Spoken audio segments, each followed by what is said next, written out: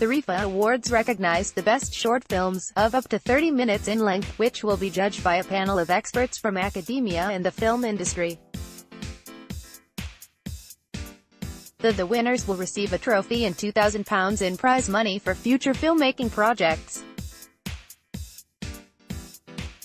This year's panel includes Richard Davidson-Houston, head of All 4, Channel 4 Television, and Matthew Reisz from Times Higher Education.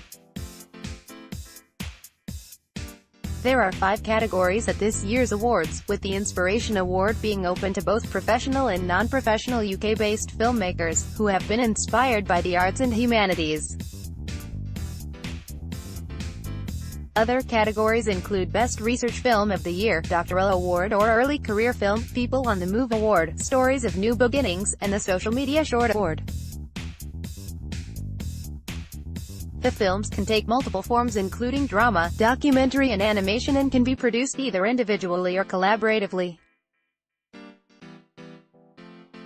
Research needn't be formal or academic. Any good documentary is based on finding out about a subject in depth and unsparingly, with an objective eye and a desire to discover the facts, explained Jan Daly, chair of the judging panel and Financial Times arts editor.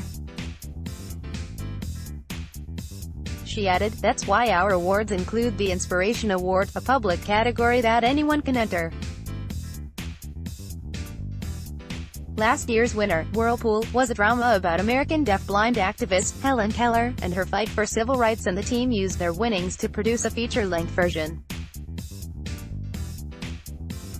Entries must be submitted by 4 p.m. on Thursday, the 14th of June. Full details and eligibility criteria can be found on the AHRC website.